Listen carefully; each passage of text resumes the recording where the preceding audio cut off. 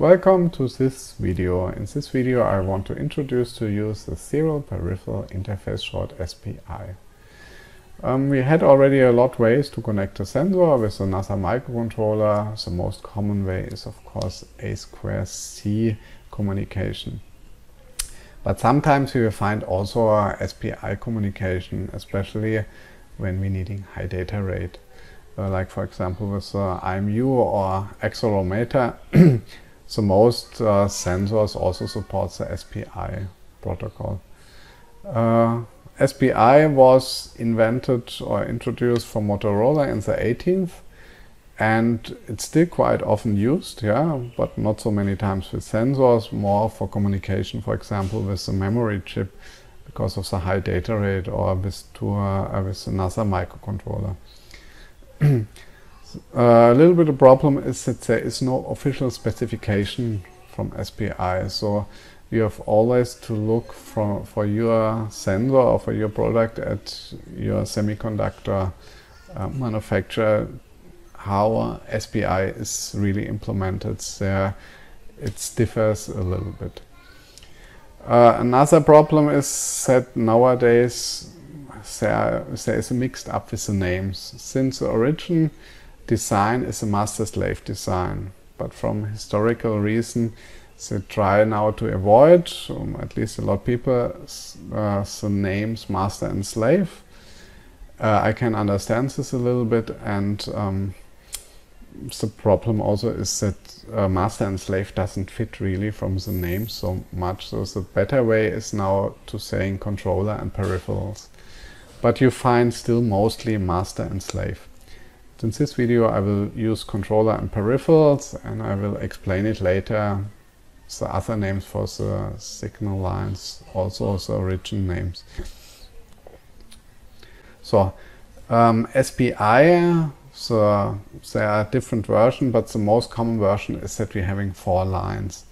One line is called Pico, the other line Poki, and SCK and CS. 4 lines. Pico is peripheral in and controller out. So we see here is the signal line. This is for data which we want to transfer. So original one for this is MOSI, master out, slave in. So most time you find these names. Pochi or Poki is the other direction, so this means peripheral out, controller in.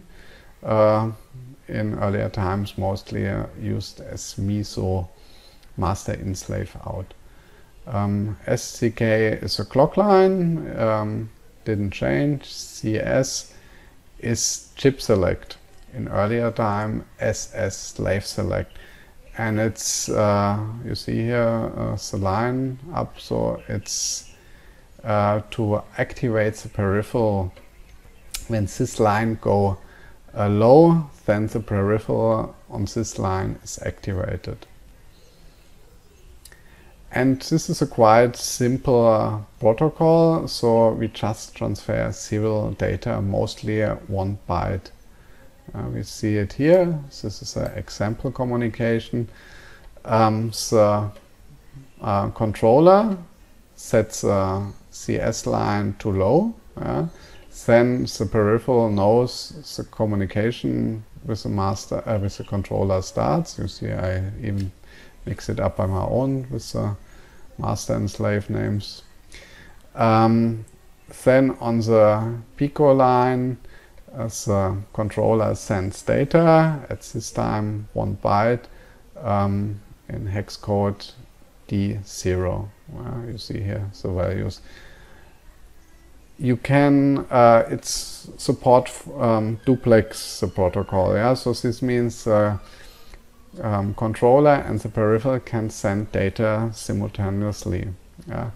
But the starting, of course, normally first the controller sends something and then the peripheral answer with something. And at the same time, of course, the controller can send like another register which we want to read out. It's possible too. So this means the communication is here. Let's say we want to read out something from the register D0, then the controller sending this value, and the peripheral answer with this value. In this kind, it was a communication with the BME280. This was the chip ID, and this is the register for the chip ID. And here you're seeing always a clock signal. Yeah?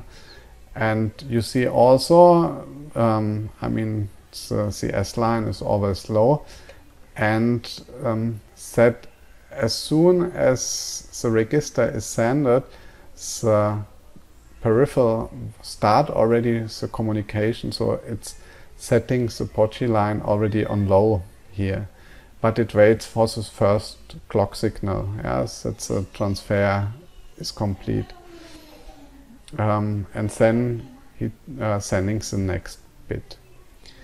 We have also the possibility with SPI to connect multiple devices. The most common way is with different CS lines. So this means our controller here has, for example, n CS lines, and activate always the peripheral which it want to communicate, and the other lines, they're connected all in a row. So Pico, for example, all peripherals are also connected to Pico, and the POCI line also. Don't forget that really the most time you find here the names MOSI and MISO at this line, and here SS. Yeah. Let's have a look at a simple practical example. So we are using an Arduino Nano for this, and a Bosch BME280 sensor which understands I2C and SPI. So you're seeing here the pin outs from the Arduino Nano, and we're having here the lines D12 and D11, which is here called Kipo and Copy. So more like before MISO and MOSI, we are using POCI and Pico, which I find more often the names on more official sites, but which names later are really used, I don't know. The D13 line is a clock line, and the D10 line is a chip select line for our connection. Here we're seeing the schematics, how to connect this with our sensors. Yeah, you're seeing here D12 POCI going on the SDO from my board. So I don't have the Adafruit board. I'm having here from another company, so it's the SDO line. Then we're having here the Pico line, which going on the SDA line from our Bosch sensor BME280, and the chip select going to the CSB line. Then we're having our clock line, here's a blue one, going in SCL, and then the power supply. Here you're seeing the wiring. Yeah, it's the same like in the schematic, except that I also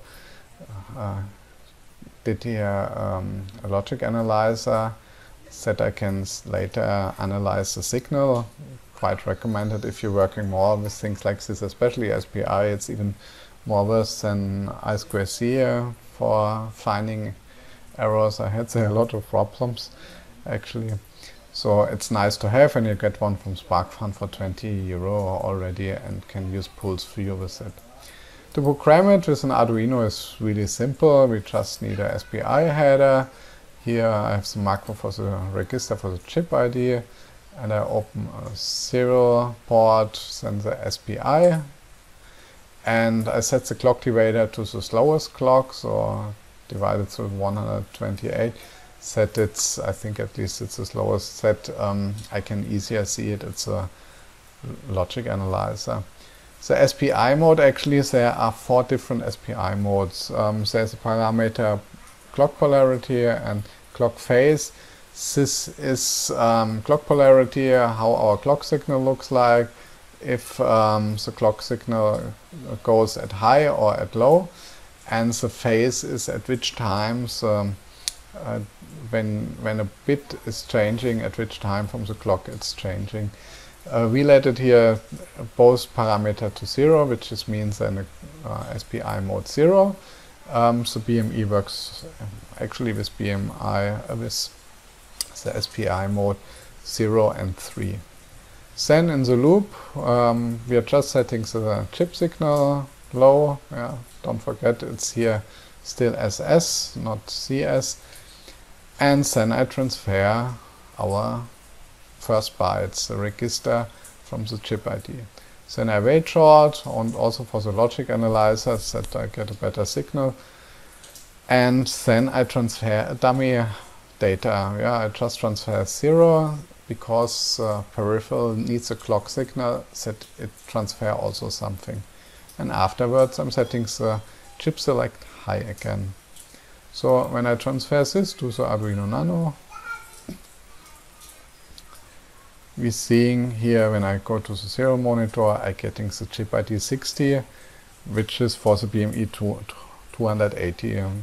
The BME 680, for example, gives us the 61. And in the logic analyzer,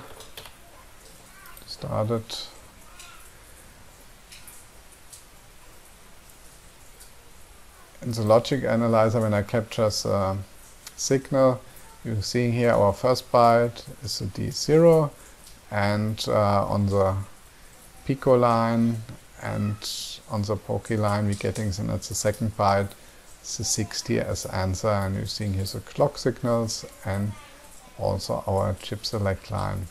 Here the names are also from the origin. We're having MOSI, MISO and clock. So, and see that it's really changing when I set the second byte, for example, 1, 2. It doesn't matter what second byte I'm sending. In this case, we will get still the answers, but on the Pico line, we're sending then 2 bytes, and the second byte is 1, 2. This was a short introduction in the theoretical part from SPI and how it works. Yeah. In the next video we will then take a look how we program it with Zephyr and with our NRF 52840 developer kit. Don't forget that you always have to look in the datasheet from the manufacturer when we're programming something like this. Yeah, you need to know which mode and if it's really working like a normal SPI, or if it's differ a little bit, like I think Texas Instruments have a little bit different behavior, like the chip select line or something. So be sure you're taking a look at it first. I hope you like the video. Don't forget to give a thumb up and see you in the next video.